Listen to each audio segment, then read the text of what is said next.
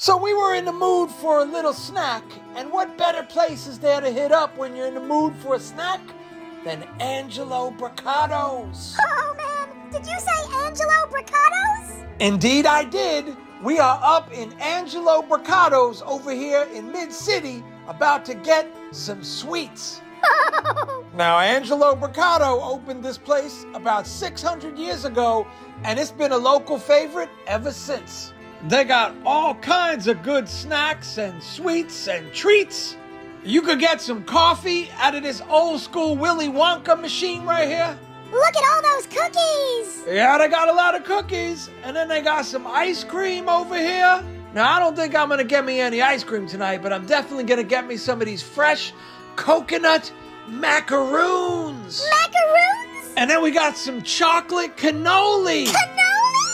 And then we got some of this spumoni. Oh my god, Spumoni! This can't be real! But it is real. And then we got this cappuccino right here. A cappuccino! And then you can't forget about this Italiano-style espressi. Oh man, Italiano-style espressi! Espressi! Espressi!